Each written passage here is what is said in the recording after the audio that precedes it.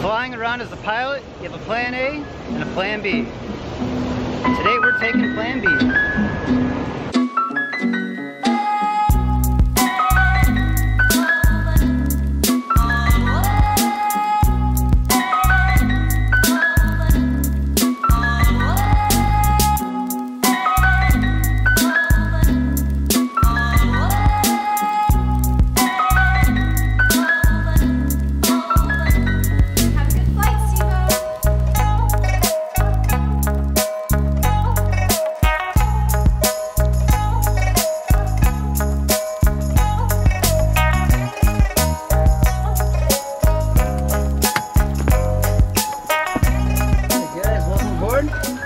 Here at Sarasota, we're going to start up the engine and the TBM 850 today, and we're going to be on an IFR flight from Sarasota up to Albany, Georgia.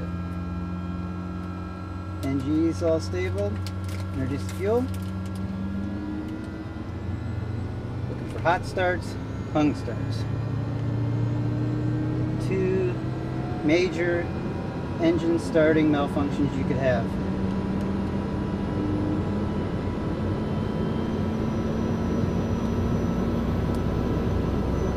Our marshaller out there in front of us.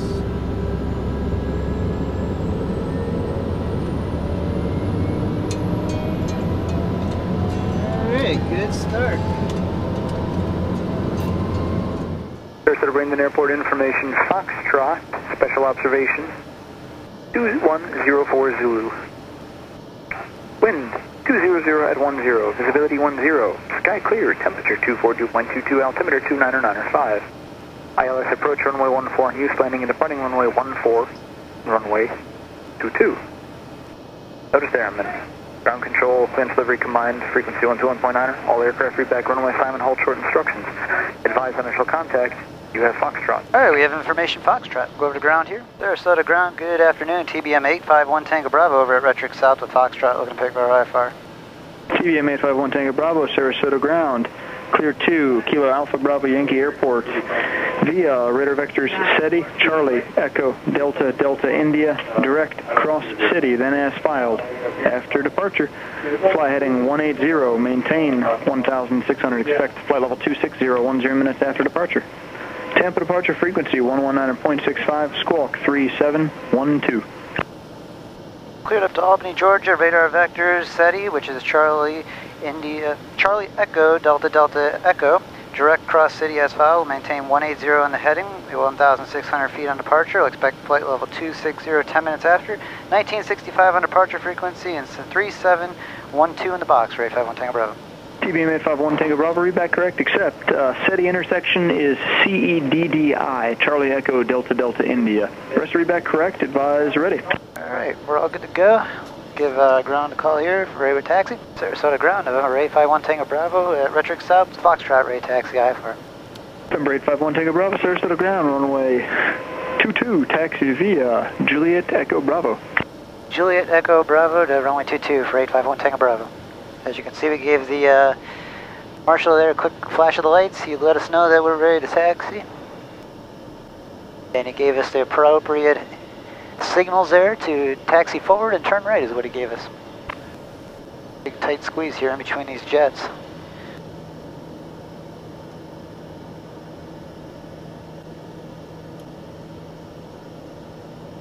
So today we're here at Sarasota. We're going to be on an IFR flight up to Albany, Georgia. We have on board today Reggie, the man of style. Welcome on board. Thank you. Happy New Year, everyone. It's been a while. It has. It's good to have you back on board. Hope everybody had a good New Year's Eve and Christmas a few weeks ago. We wanted to do this flight yesterday, but due to the fact of where we were going, there was a big frontal system that went through. There was tornadoes all throughout the area. That was our plan A, was to do it yesterday. We had to opt for plan B, which was delay this flight a day later, and that's why today we are now flying this flight. I actually think the tornado touched down on or around the airport area, so we may see a lot of debris.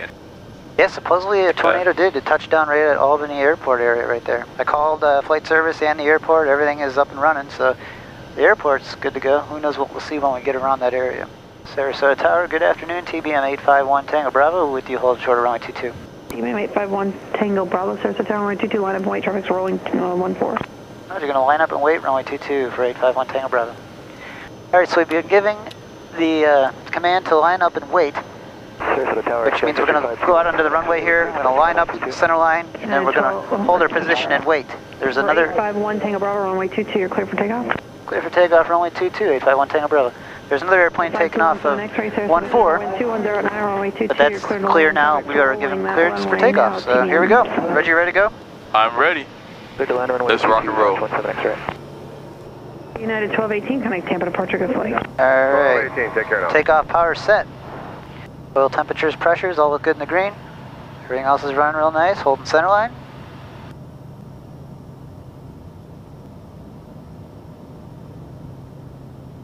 And there's our rotation speed. Pull back on the yoke. And we're up, we're into the air, here we go.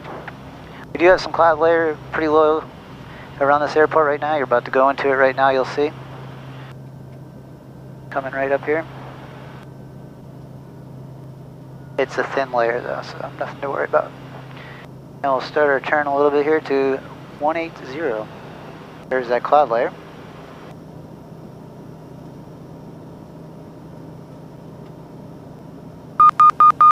When we came in here earlier today, I actually had to shoot the ILS and we went right down to minimums.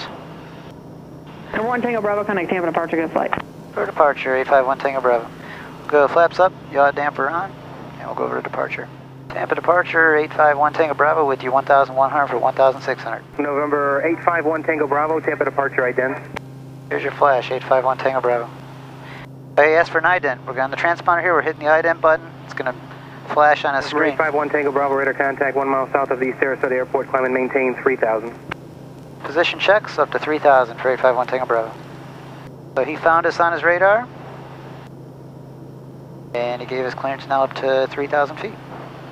Got a good view, we're going right over downtown Sarasota. Hey Steve, were there a time that you were unable to land because of visibility? Yeah, there's been times where the weather is at minimums, and you go in to land and you do not see the runway. It drops a little bit below minimums on short final, and you have to go around and either go into a holding pattern, or you'll have to go to your alternate airport that you filed on your flight plan for when you can't make it into your airport. Change to advisory frequencies approved. That does happen once in a while, Reggie. Now, is it kind of like a split decision? Good ILS runway 14 approach. Yeah, you go down to a decision altitude or minimum descent altitude, and you have a point on your approach where you have to either make a decision. Tango Bravo, climb and maintain 8,000, turn right heading 270. 8,000, 270 on the heading, 851 Tango Bravo. And there's a point on every approach where you have to make a quick decision at the last minute. If you see the runway environment, you can land, or if you don't have it in sight, then you're going to have to go around and go do your missed approach. 1 Tango Bravo, turn right heading 330. 330 on the heading, 851 Tango Bravo. At 1218, climb and maintain 12,000. Alright, we got our right turn. We're going back up towards the direction of our airport that we're going to, which is a good thing. Facing right into the sun. Sorry guys, I know it's probably not the best of view with the sun right in our face. Turn off the inertial separator, which is the light in the middle that you see on. At 1218, and we're going to go into IS mode and climb out at 140 knots. 3235. Which I just pushed up here on the autopilot control panel. There we got that sun pretty bright off the Gulf of Mexico over there setting. I am trying out flying eyes sunglasses on this flight. 1 Tango Bravo, turn right heading 340. 340 in the heading, 1 Tango Bravo. The flying eyes sunglasses, what's nice about them is the owner of the company is actually a pilot himself, so he understands what a good sunglass is all about. He made them so they're non-polarized, which is nice. It doesn't interfere with the instruments. They're thin on the sides, so it doesn't break the seal of your ear protection. Climb and maintain 12,000. Up to 12,000, 1 Tango Bravo. November 6 Juliet Echo, say again. Turn on the oxygen there up there for Reggie. That's the initial. In case you need it. Right up here's our oxygen switch. So you can expect that in about 7 miles. We have any issue now where the oxygen is already on, where we just put our masks on and we're good to go. Oh, a nice beautiful view out there off the Gulf of Mexico, guys. We do have a little bit of weather that is left over from the front that we're coming up on. We'll pick our way through that. We should be above most of that. Here shortly. I got a Hawker 25 right behind you there. He's going to climb through your altitude. Now I'm going to step you up, represent. Roger, we'll keep an eye out for that Hawker. 1 Tango Bravo. Tango Bravo contact, Jacksonville Center, 128.05. 2805, 851 Tango Bravo. Have a good day. Good day. Alright, we'll check on with Jax here. Jax, good afternoon. TBM 851 Tango Bravo, the 15,800 for 16,000 on 350 heading. November 851 Tango Bravo, Jacksonville Center area, some moderate and heavy precipitation scattered south the area. You're clear direct to Cross City. Roger, keep an eye out for that precip and up direct to Cross City. Thanks, 851 Tango Bravo. November 1 Tango Bravo, climb maintain flight level 240. Climb maintain flight level 240, 851 Tango Bravo. Alright, that's what we filed for. So we've been giving clearance right up to our cruise altitude. She gave us a warning for heavy to moderate precip up ahead here. And we'll keep an eye out for that. Tampa approach, Legion 5883. We should hopefully get above the majority of that precip. 13,250 knots with Echo. Alright, if we check our weather here, Reggie, coming up at Albany. Go over to the airport here. It's at 853 Jacksonville Center. Our weather here 260. is the winds are 250 at Niner, 10 mile visibility, sky clear, 71 degrees, altimeter setting at 2989er. Yeah, so it's a pretty nice day up in Albany. If we were to do this yesterday, it would not have been a very nice day because there was tornadoes rolling through the area. So it's a good decision. We chose Plan B and came up at 1 day later. I totally agree with that. All right, we're currently, computer's telling us 13 more minutes from Albany. Reggie, what are you eating here in your in-flight snacks? Funyuns? Well, I wasn't eating anything. I got that from the FBO, but I didn't eat it. You opened it. That is not anything that you would normally eat. I can't believe you got that. We'll put that down there. You know, I was hungry, but then it is not going to work for me because I really don't care for them. Funyuns aren't going to cut it, huh? No, they're not. Must have been a spur-of-the-moment decision. It was, and that's why I didn't eat any of it. And it's a beautiful sunset off there left here out west. Take off the sunglasses. Won't be needing those anymore. AC 5245 Jacksonville Center, Roger. When flying at night, once you get up to cruise altitude, it's really nice to have all your cockpit lights as dim as you can possibly get them. That way you get real good visibility out the windows. That's one little trick I use when I'm at cruise altitude when it's real dark at night. I dim all the lights of the cockpit real dark so that way you can still see the instruments, but you got real good visibility out the windows. If you have the instrumentation really bright, it wrecks your night vision for looking out the windows for other airplanes. Oh, I see. So what's the temperature in Albany? Right now, let's see, the temperature in Albany is... We're showing a beautiful 69 degrees, clear skies. Nice, nice. We'll get the ATIS right now since we're descending down into the airport. Copy tower, information Yankee 2153 Zulu, wind 2507, visibility 10, south clear. Temperature 212.13, altimeter 2989, visual approximate 22, and advise on initial contact, you have Yankee. All right, we have information Yankee. Today. We're going to expect a visual for runway 22. I noticed the transmission of the ATIS was not normally as clear as what it normally is. I don't know if something with the tornadoes that came through maybe damaged their antennas, but it was a lot more scratchy at this distance out compared to what it normally is. Yeah, I noticed that. There's a lot of static. Maybe the tornadoes that just came through yesterday maybe damaged some of their broadcasting equipment. Yeah, that's probably exactly what it was. Beautiful sunset over southwestern Georgia. To have a job when you get to fly airplanes around for a living, it's if aviation is your passion, it's something you'll never regret to be able to have office views like this. Some exciting news, guys. Be sure to go to the description below and go over to steve01canevo.com and click on, we're doing an awesome drone giveaway this month. November 1 Tango Bravo, pause discussion, maintain 3000, report Albany in sight. PD down to 3000 and we'll report the airport site for 851 Tango Bravo. And thanks to the Banyan Pilot Shop, we're giving away a cool drone this month. To win the drone, you're going to have pretty good odds. Just go over to steve01canevo.com and click on the link. You're going to go over to the Banyan Pilot Shop and sign up for their e-newsletter. And Banyan Pilot Shop runs a lot of cool promotions and discounts every month. And we will notify the winner at the end of this month via their newsletter. And we'll be happy to give away one of you guys a really cool drone. Alright, we'll get in battle stations here. I scoop my seat up and we'll start looking out the front windows here, looking for the airport. And there's the airport there out in front of us. We gotta drop it down, so we're gonna go about 3,000 feet a minute down here to get down. Jax 851 Tango Bravo, we have Albany in sight. November 851 Tango Bravo, you said you had the field in sight? Affirmative for 851 Tango Bravo, we have field in sight. November 1 Tango Bravo, clear visual approach runway 22, contact tower 12025. Clear for the visual runway 22 and over to tower 120.25 for 851 Tango Bravo. Have a good night. Good evening, Albany Tower, November 851 Tango Bravo, due 14 to the southeast on the visual for 22. November 51 Tango Bravo, Albany Tower, wind 26085, left traffic, runway 22, clear to land. Left traffic for runway 22, clear to land, 851 Tango Bravo, thanks. Alright, we're screaming here, we're doing about 240 knots indicated. We'll pull the power back here and set up for midfield, left downwind entry into runway 22. Alright, Reggie, what do you think we should do? What do the viewers want to do? What do you think they want to do? Should we do a short approach or a big long downwind and do a long final into the airport? Hey guys, what do you want to do? I think everyone said a short approach. Short approaches are more fun. Okay. Absolutely. I say we do short approach then. Short approach it is. We'll disconnect the autopilot. Sorry for everybody that had headphones on. I know that blew out your eardrums. Believe me, it did ours too. Got the airport out here in front of us at our 10 o'clock. Beautiful sunset right on the horizon out there, out west.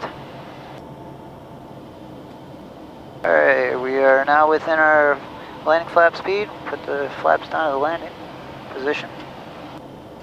And along with selected, you always look at the indicator here and make sure it is also indicating.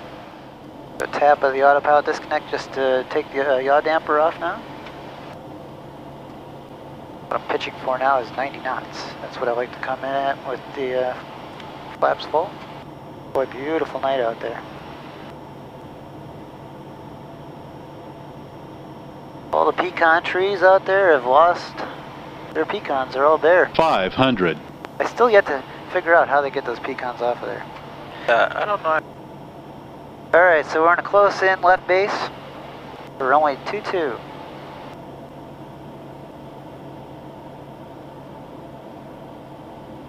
We're going to start our turn here for a very short final.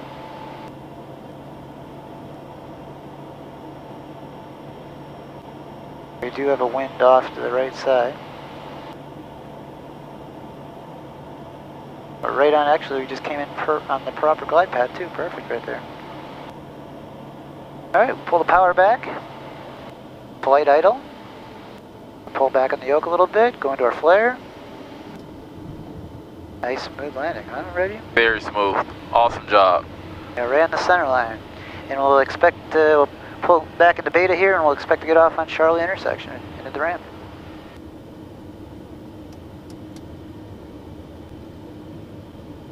November 1 Tango Bravo, taxi to parking via left turn on Charlie, remain this frequency. Charlie into the ramp with you, 851 Tango Bravo, have a good night. You too. Always fun to land at this time of night with the all the airport lights on.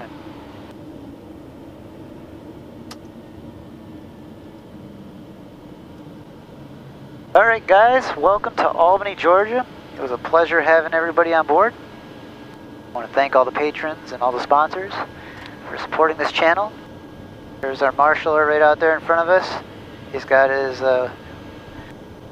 giving us the signal for the enter in here, and we'll make a right turn towards him.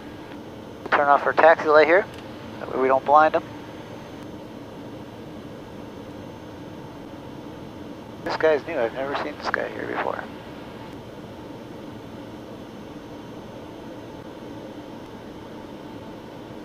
Once he crosses the batons, that means you come to a stop right there. Alright guys, take care. Talk to you again someday soon.